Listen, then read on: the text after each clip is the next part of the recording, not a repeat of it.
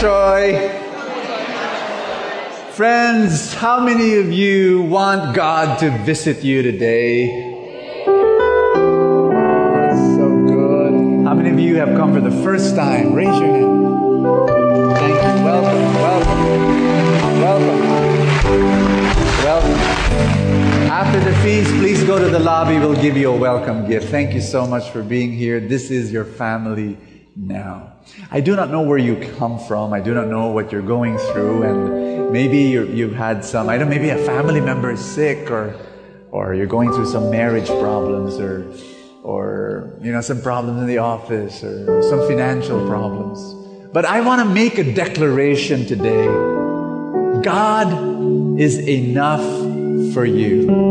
God is enough for your problem. God is enough for your situation. God is enough. And that's the reason why we're here. And today I want you to pray with me our favorite prayer. Are you ready to be blessed? Our favorite prayer at the feast. Let's pray together. In the name of the Father, and of the Son, and of the Holy Spirit. Today I receive all of God's love for me. Today I open myself to the unbounded, limitless, overflowing abundance of God's universe. Today I open myself to God's blessings, healing, and miracles. Today I open myself to God's Word, so I become more like Jesus every day. Today I proclaim that I'm God's beloved, I'm God's servant, I'm God's powerful champion. And because I am blessed, I am blessing the world in Jesus' name. Amen. Thy word is a lamp unto my feet and a light unto my path. I want you to read for me Deuteronomy 29 verse 9. By the way, how many of you want to prosper? All right. This verse will tell you how. Read with me. Therefore, keep the words of this covenant and do them, that you may prosper in all that you do. Do the covenant. Do what's written in the covenant. And the core of the covenant is nothing else but love. The core of this Bible is nothing else but love. Love, love, love. That's what life is all about. If you want to prosper, you've got to be a person of love. Money, mansions, that's not what will make you rich. What will make you rich is love. Do you have love in your life? Is love the reason why you wake up in the morning? Is love the reason why you breathe and talk and eat and walk and dream and think and sing and dance? Is love the purpose of your life? Is love the essence of who you are? Is love the motive of everything that you do? If love is the purpose of your life, you are the richest person in this universe. Really? In Joshua chapter 1 verse 8, it says, study this book of instruction continually. Meditate on it day and night. So you will be sure to obey everything written in it. Only then will you prosper and succeed in all you do. Can I give you an example of how love can prosper you? May I? I am an entrepreneur. And I love my customers. I really do. I pray for them every day. No joke. Oh, first I pray for you. In my ministry, I pray for every person attending the feast. I raise up my hand like this in my office every day. I pray for each one of you. I pray, Lord, bless them and meet their needs and give them abundance and give them the healing that they need and give them miracles. Just on and on, on and on. I pray for you every day. And then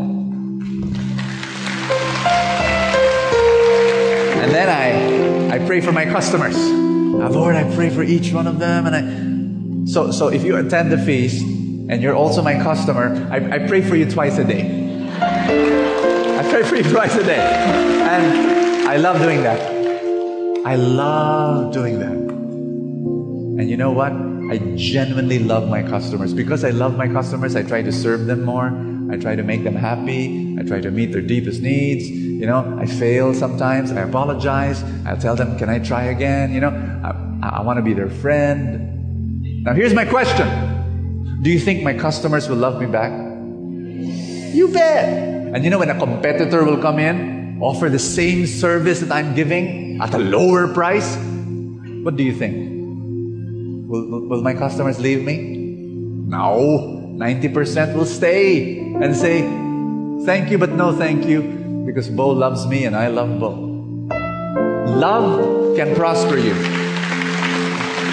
Believe me. Love your staff, love your customer, be the most loving person in the world. Every morning you tell yourself, I'm going to love someone today. Before I enter the stage, I just said, Lord, I love these people and bless me so I can bless them. And, it's all about love. And then prosperity will follow. Prosperity will follow. Just be open to that prosperity and it will come. Yes? Amen?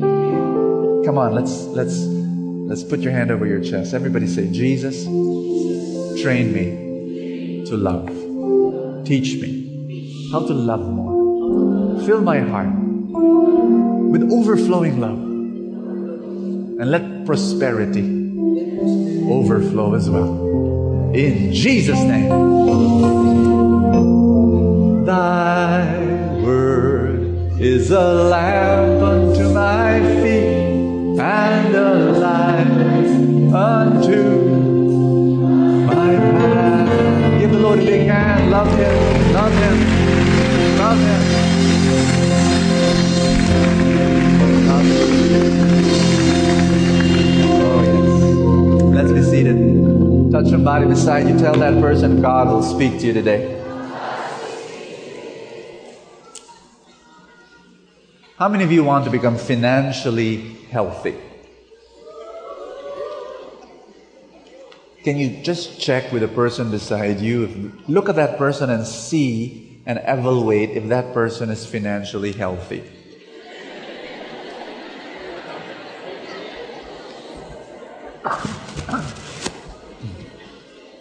You can't know, right?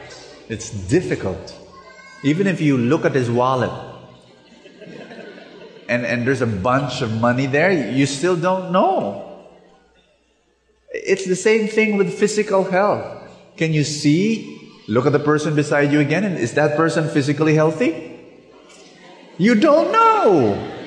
You don't know what's happening.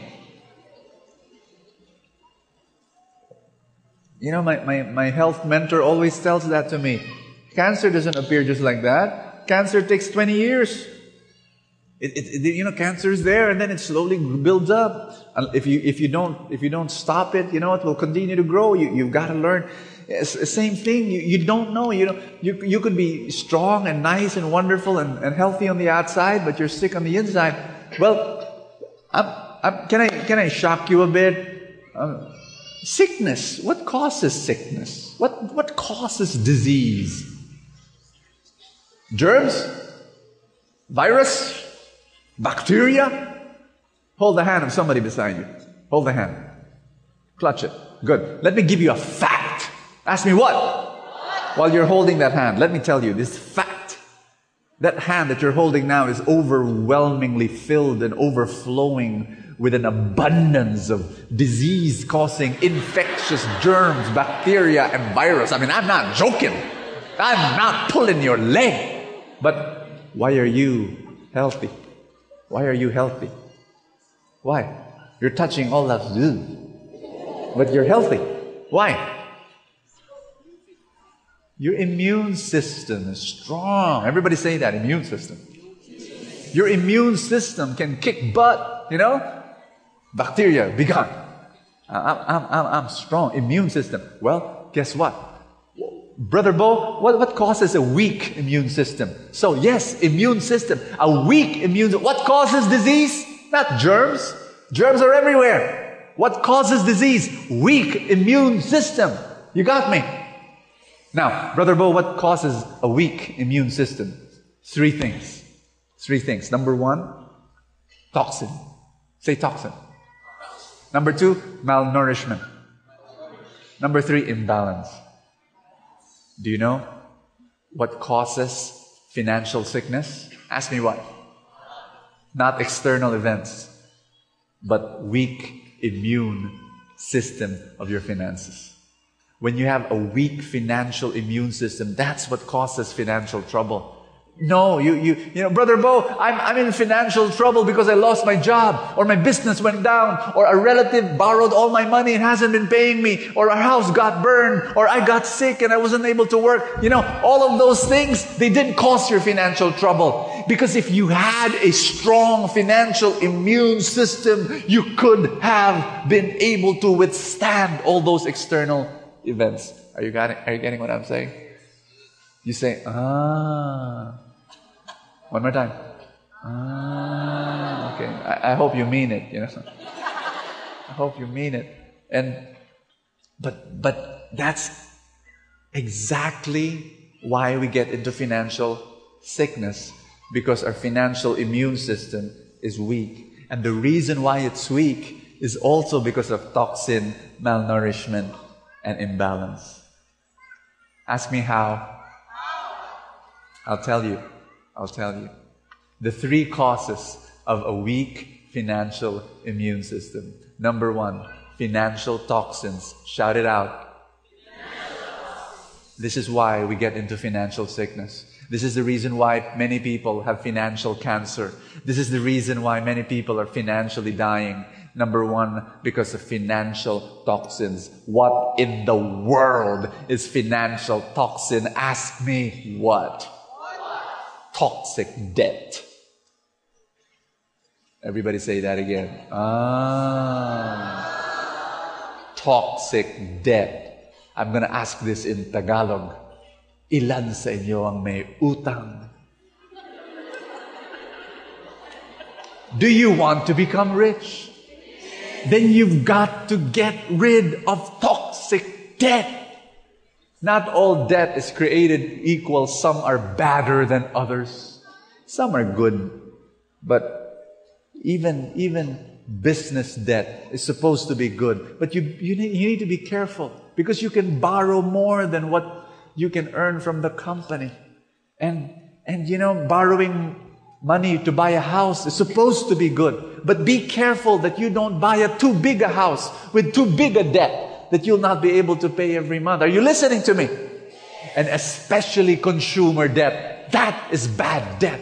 That is toxic debt. When you borrow money to buy clothes or buy appliances or buy stuff, that is toxic debt. Tell somebody beside you, poke that person really, really hard and tell that person in Tagalog so that he understands, wag ka nang mangutang. Man, do you want to become rich? Raise your hand if you do. Then you've got to detoxify. You've got to remove toxic debt. You know, the crazy problems we have in this world, I get phone calls in my cell phone and in my landline. I don't know why they know my number. Offering me, do you want to borrow? You know, we give you a credit line. Borrow this, borrow that. But I said, no, I don't need your debt. I don't need toxins in my life. Because I've made a decision to live within my means. And listen, it is very important. There is here's number one rule of the rich. The number one rule of the rich is this. Are you listening? Say, I'm listening. What you spend should be less than what you earn. Tell somebody beside you, what you spend should be less than what you spend. You know what? This principle, you can apply it to an individual, you can apply it to a company, you can apply it to a country. And if they violate this number one rule, if they violate it, this rule will kill them. Will kill them. You know, in the 2007, 2008 financial crisis, economists will try to explain that in very sophisticated language, words that we don't even understand. But I will explain to you the crisis of 2008. Do you know why America went down? Do you know why Europe went down? I'll explain it in 6 words. They spent more than they earned. That's it. It works in individuals and companies and nations. Say that with me again. What I spend should be less than what I earn. That's the key. Last Sunday, I talked about filthy rich people. Yes? Today, I'll talk about another creature called the filthy poor. Sometimes we look at our neighbors, and sometimes we look at our office mates, and sometimes we look at our friends, and we say, wow, he's rich. Actually, all of that was borrowed. Credit cards and everything that he has is borrowed. He's not filthy rich, he's filthy poor. Filthy poor and filthy rich people are the same. They're miserable. The filthy rich are destroyed by the money they possess. The filthy poor are destroyed by the money they want to possess. And there are people who cannot go out of the house unless everything is designer stuff. Have you noticed? There are people, they can't go out of the house unless their shirt is a designer shirt, and the pants and the shoes and the socks and the shades and the watch and the underwear has to be designer underwear. I mean, you know what? You can buy designer underwear, but if you have the money and if you've got the millions, but if you have to borrow money to buy the underwear, there's something wrong. Am I connecting this with you? Are you receiving this? You can't do that. I mean, there are people who cannot wear a shirt unless there's a crocodile on the chest. They cannot go out of the house. Now look, there's nothing wrong with buying that shirt. If you have the money, if you've got the millions, and you're getting just a little bit. But no, there are people who borrow. My gosh, to buy the crocodile. What's wrong with a frog? Wear a frog. What's wrong with a...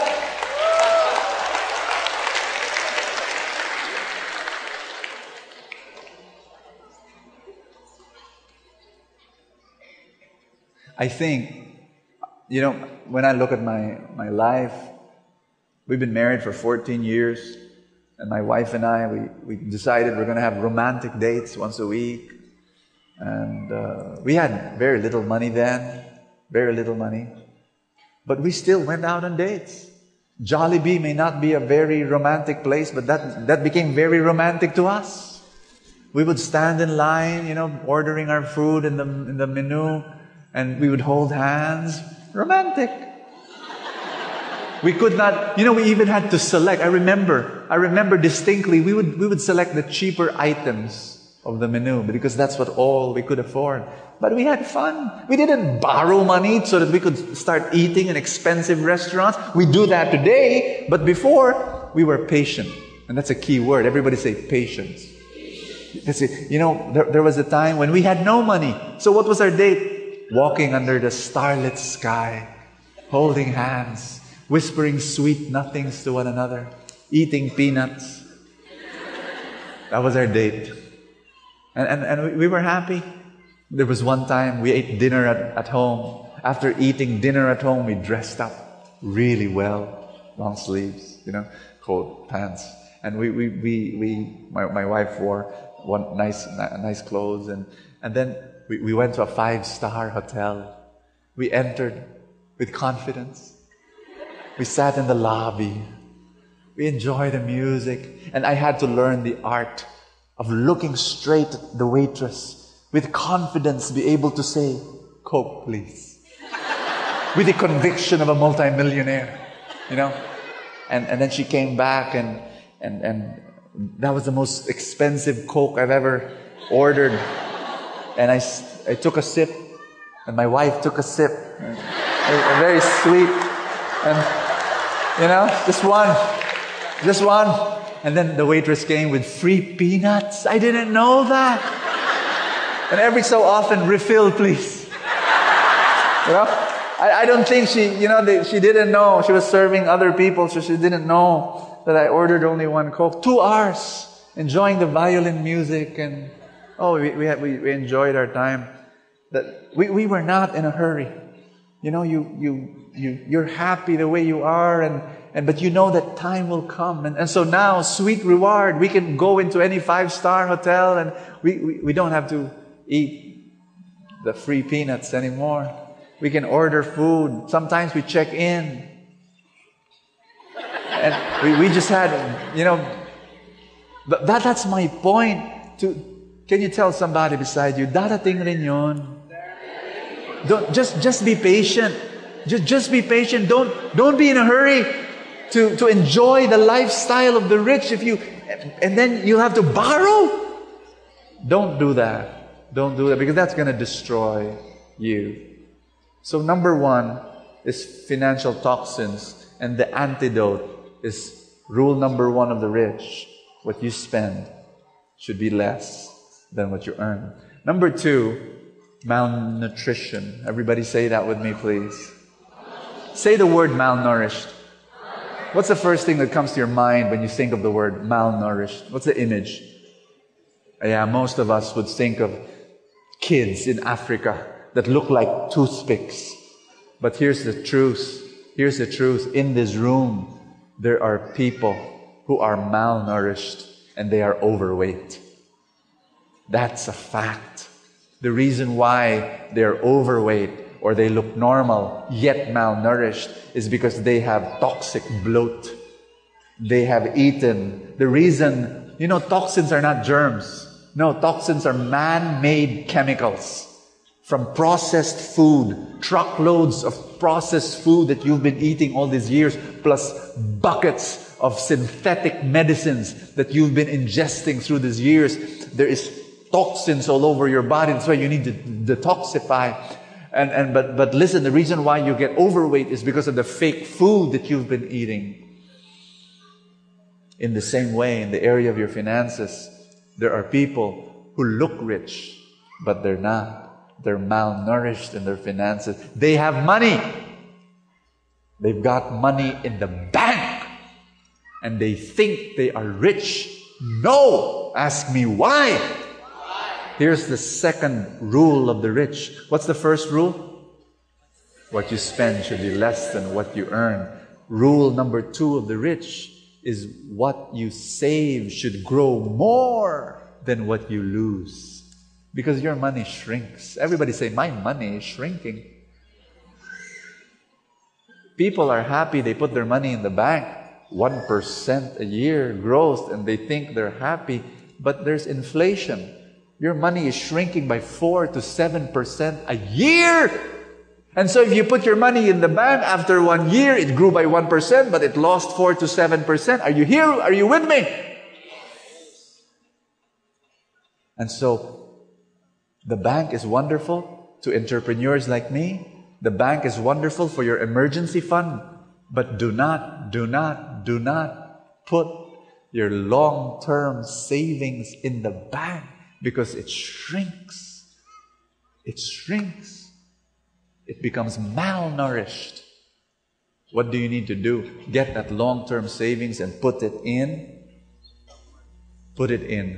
business, put it in real estate, put it in paper assets. And my favorite money multiplier is this: buying small parts of gigantic companies. Small parts of gigantic companies. That for me is my favorite money multiplier. And you can do that through the stock market. And when I say the word, why don't you invest in the stock market? Oh, Bo, I got burned already. Oh, Brother Bo, my office mate lost all his money in the stock market. Oh, Brother Bo, my uncle lost everything in the stock market. That's true. 85% of people who put their money in the stock market lose their money because they don't follow my rules. My rules will keep you safe and will make you a multimillionaire. My rule, I've got a few rules, but one of them is that you don't buy any company in the stock market. There are 250 plus of them there. No, you only buy the gigantic ones. Like I bought Meralco, recently. And so I When I pass the road now and I see those electric posts, I own some of those electric posts. Huh? That's what I'm talking about.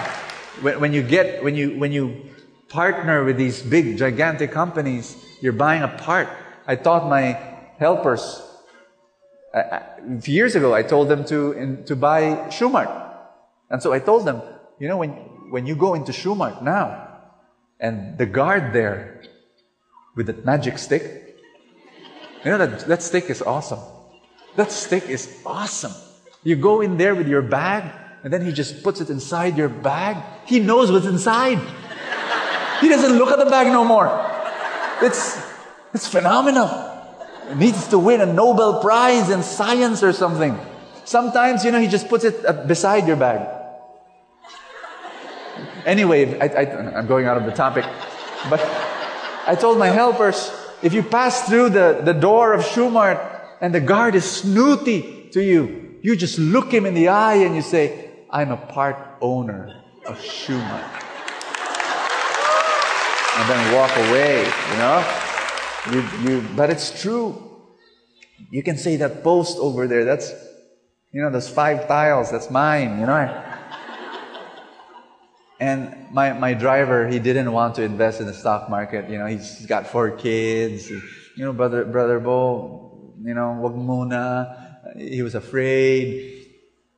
My helpers were already investing in the stock market. My driver didn't want to. After 1 year, he comes up to me and he says, okay. You know? And so he starts investing in the stock market, and he begins to realize what he lost, you know, because he started listening to my helpers. They already have 60,000 and 80,000 and 120,000, and he was there starting with his 1,000 and 2,000 every month. And later on, when he saw getting bigger, and he started putting 3,000. Today he has 116,000 pesos already. My driver, you know, and he's so happy. He's so happy. And I always tell people, you know, you just have to make that decision, and make that decision that what you save should grow more than what you lose. Yes? Yes? Brother Bo, I don't know anything about the stock market. Look, there's a book table outside that door. And then there are a few books there, 5 of them. Financial books. Written by a really nice guy. You know, really nice. Some say he's good looking, but, you know, just forget that. You know, it's the content that matters. The 8 Secrets of the Truly Rich, 1 book. The 8 Habits of the Happy Millionaire, another book. Prosper, another book. My Maids Invest in the Stock Market, another book. The Turtle Always Wins, another book. 5 books. You don't know anything about the stock market? If my maids can do it, my maid, who I promoted to bookkeeper, has 508,000 pesos in her stock portfolio. In 3 to 4 years, she will be a millionaire. This thing works. And if you will not be a multi-millionaire in 10 to 20 years, it'll be your fault. Because you heard me say it to you now, that anyone can do it. If my maids can do it, you can do it. You got what I'm saying? But I want to turn this into a positive note, that my hallucination, my belief, my faith says that 10 to 20 years from now, this whole PICC will be filled to the rafters with multimillionaires.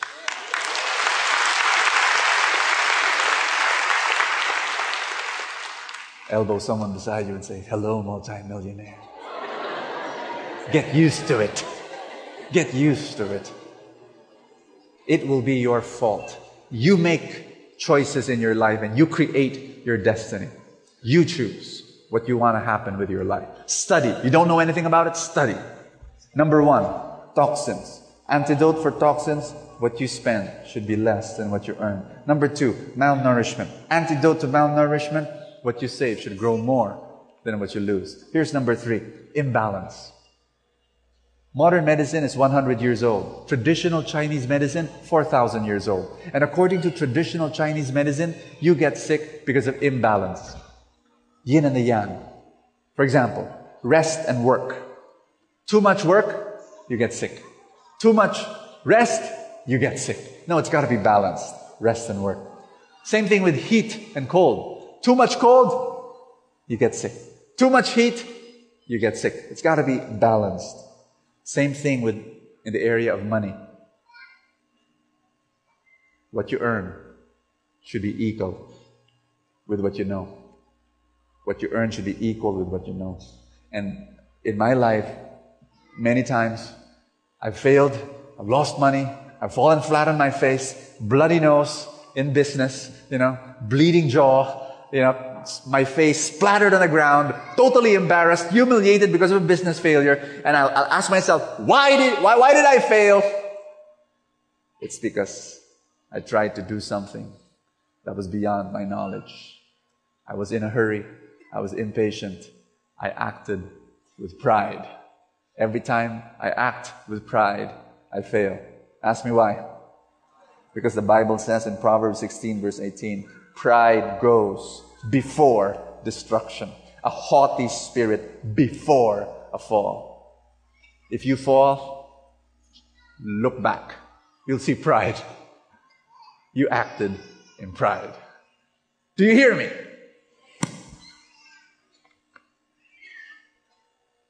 I'm an entrepreneur, and an entrepreneur takes risks. If you do not want to take risks, you cannot become an entrepreneur. However, there are two kinds of risks, reasonable and unreasonable. You only take the reasonable ones. How? Ask me how. An entrepreneur always lowers his risk. Always. How? Ask me. You raise up your wisdom. The moment you raise your wisdom, you lower your risk. If you have low wisdom, the risk is very high. And so, to have balance, you only earn, what you earn should be equal to what you know. Am I making sense to you? Can we all stand? This past week, I noticed there were a lot of people asking money from me. And that's kind of like normal for me with my position, being the leader, and a lot of people. Friends who had businesses and they needed infusion of money because, cash flow was very tight, and there were some people who had, kids in the hospital, and I try to give what I can, but it's there's just too much. Nuns would come to me, Brother Bo, we need money, we're putting up an orphanage, and I try to give a little. A bishop came to me, Brother Bo, we're building a church, can you help us? And okay, Bishop, and sometimes it's just overwhelming. A woman came to me last week, needed money for food. She had no food for her kids. My heart broke out. And then I told my wife, sweetheart, I'm just thankful to God. So thankful. Because sometimes, you get overwhelmed by all the need, and then you feel so heavy. But I said, no, I shouldn't feel heavy. I should thank God that I'm in the giving end and not in the receiving end. Did you hear me? Did you hear me? That I'm in the giving and not in the needing. Are you tired, sick and tired of being in the receiving end? Would you want to shift to the giving end? You cannot help a financially sick person if you yourself are financially sick. And I'm asking you, make a shift. Make a decision now to become so financially healthy that you'll bless people. Are you ready? Make that shift. Lift up your hands. Say this after me. Father, I ask you, fill my life with love. So much love. Because this is what will make me fulfilled and happy and rich. Father, give me abundance. I want you in my life. More of you. More of you. Father, in Jesus' name,